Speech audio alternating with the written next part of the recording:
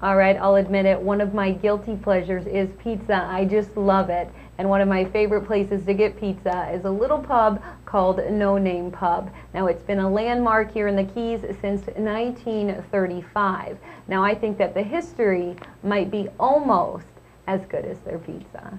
Doug, thank you for being on the show with me today. My pleasure. Well, it's great having you here, and I want you to tell our viewers a little bit about the history of No Name Pub.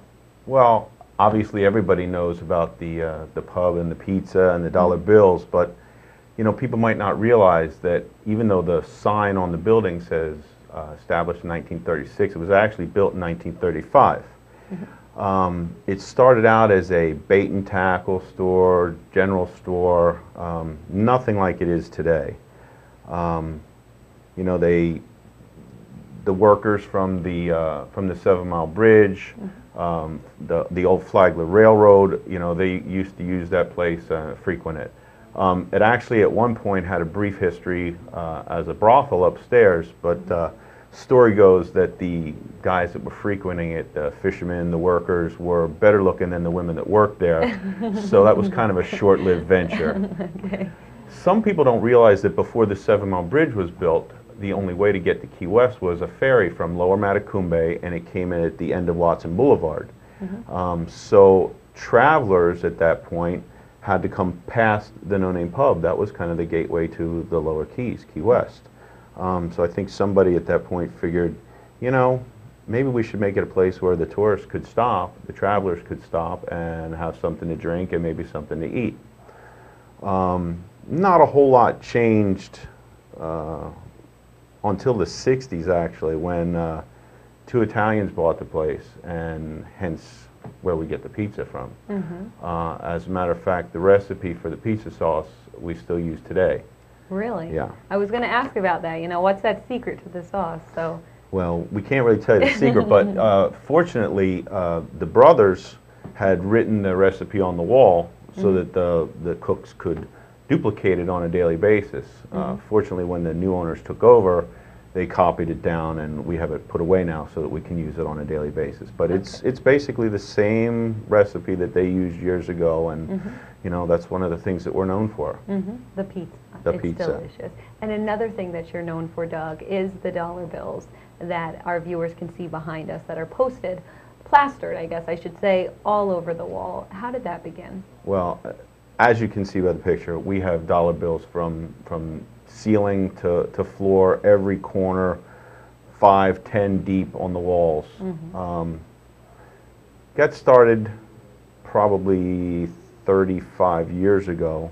A customer had a crush on the bartender, and this guy was kind of shy and, you know, didn't know how to express his feelings to her, so he after eating one day, he wrote his name and his phone number and left it with his tip.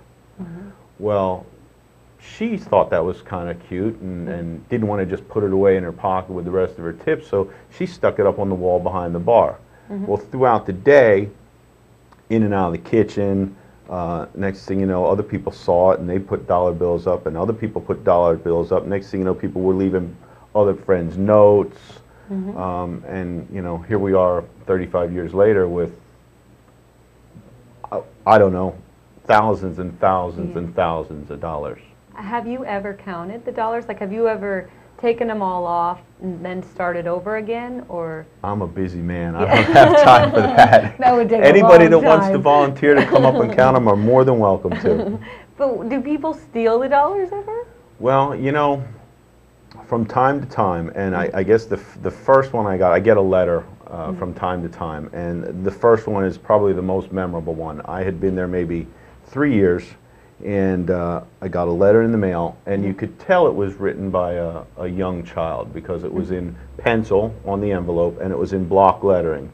When I opened it up, it had the 3-line paper in it, so you had your upper and lowercase letters, and it was handwritten in pencil, and it said something to the effect of, you know, I took these when I was in the restaurant with my family having pizza.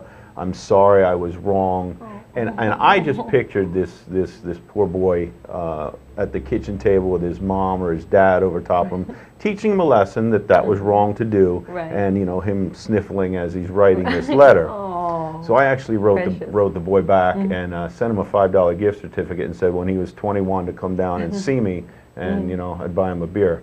But you know, since then I have received, I don't know, a dozen or so letters from children returning money, crumpled up dollar bills in an envelope, to adults that have said, you know, I was there and after one too many beers I took these and you know, my conscience has been bothering me ever since, so I'm sending them back and hoping for good karma.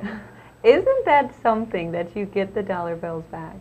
Well, you know, occasionally I get a phone call from somebody at one of the local convenience stores or the bank that someone was trying to pass them to buy cigarettes, and you know, what do I want to do with that? And you know, it's kind of like the whole concept. We don't consider it ours. It belongs to the people that put it up there. We don't take them down. We don't ever change it around. We don't ever do anything to it. They stay there. If you put one up, it will be there the next year. And you know, that's kind of one of the draws for the places. People come and they put their dollar bill up. They become a part of the pub history, and then they'll come back the next year to see it and put another one up. You'll see places where you know you've got 2008, 2009, 2010 with a family name on it. They've got their little spot, their little hiding place.